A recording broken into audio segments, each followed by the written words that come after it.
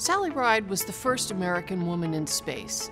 For the space shuttle program, NASA wanted to recruit a new kind of astronaut, a scientist or researcher.